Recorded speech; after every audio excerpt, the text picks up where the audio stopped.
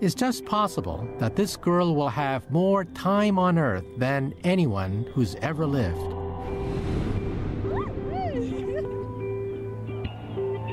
She might live for 1,000 years.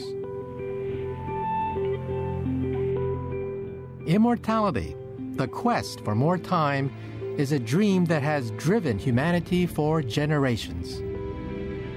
We search for the elixir of life. Would I be the first one trying it? And we yearn for the lost time that lingers on in our memory. Over here. My God, these are the old classrooms. I haven't been here in 50 years. Now, finally, in the 21st century, this search for more time might be over. Because scientists are beginning to crack the secrets of how time changes us day by day. And as we understand time, eventually there'll be no limit on how long we might live.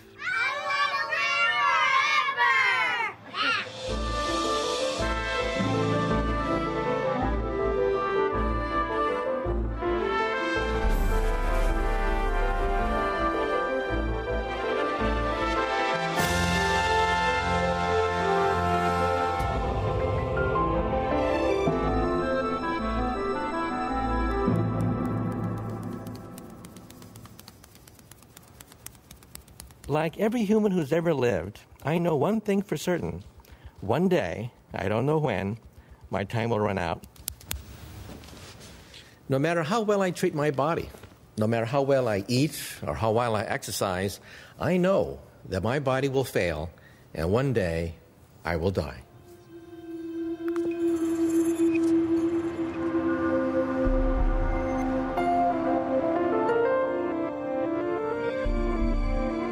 Of all time's effects on us, the most profound is that one day it will end. Our time is limited, so our time is precious. In this program, I'm going to look at what that means for us, how the knowledge of our limited time has shaped us as humans. I'm a theoretical physicist, and I live here in Manhattan. It's a place where time is always in short supply.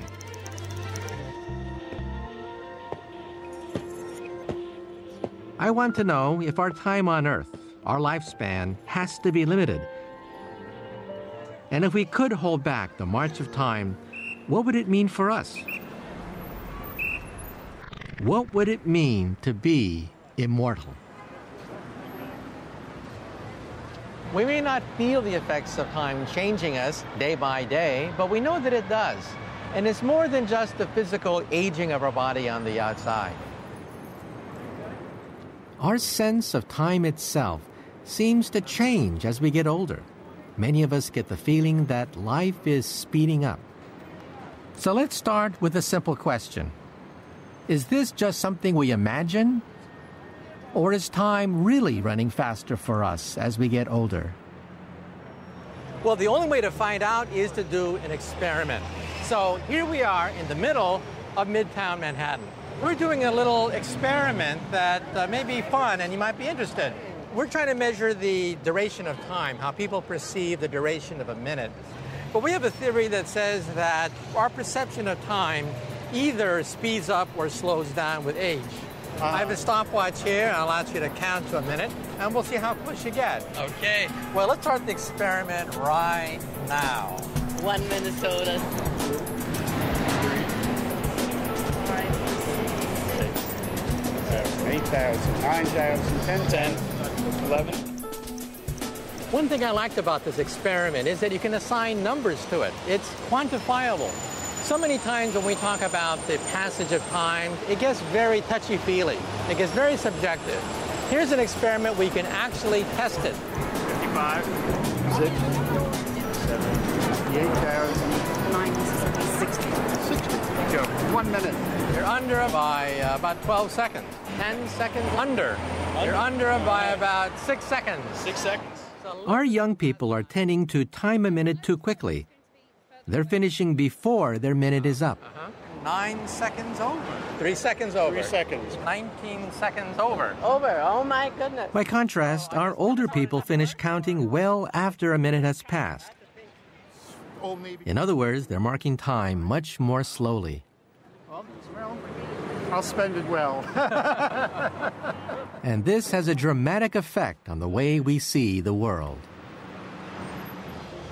It turns out that the internal clock that we have inside our brain is actually slowing down the older we get. And as the ticking begins to wind down, as the ticking of our clock begins to wind down, everything else seems to speed up.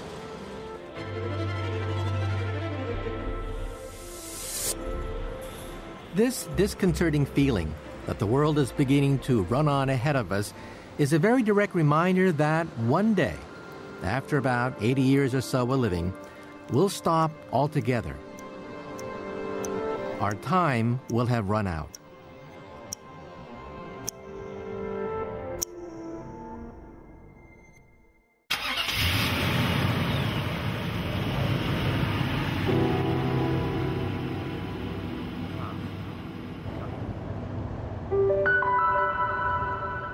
But does our time have to run out? Why can't we just go on forever?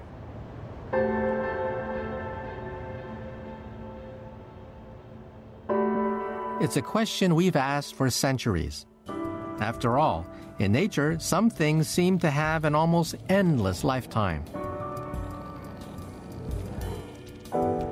I'm looking for the oldest inhabitant on Earth, here on the edge of the Sierra Nevada in California. It's one of these bristlecone pine trees, so ancient that it has a name, Methuselah. It's nearly 5,000 years old. The Methuselah tree is 4,781 years of age.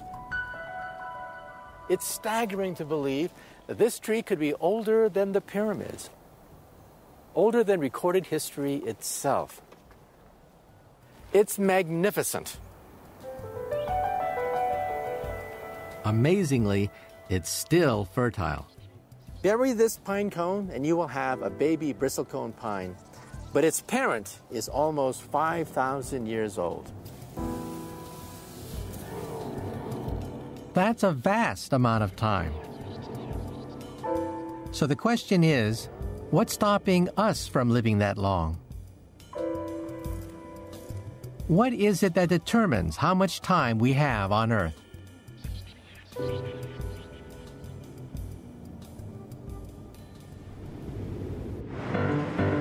To find an answer, meet Cyril, the boy racer of the animal world. Cyril is a brown mouse. His fast lifestyle is driven by his biology. His heart pulses at 650 beats per minute.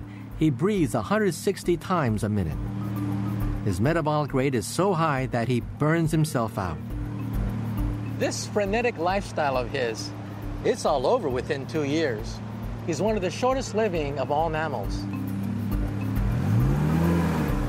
In that time, he has to live a whole life. He's a father at 3 months, a grandparent at 6 months. It's as if he was designed to do everything in fast forward, as if his time is biologically predetermined. Cyril truly lives fast and dies young. He's just 12 months old. Cute little critter, isn't he? However, within a year, he'll probably be dead. In other words, it does seem as if he is programmed to die.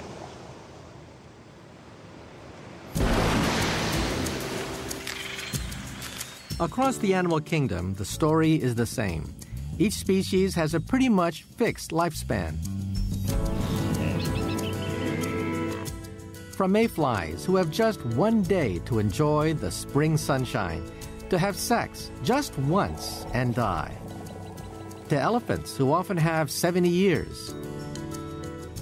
Life and death seems to follow a pattern.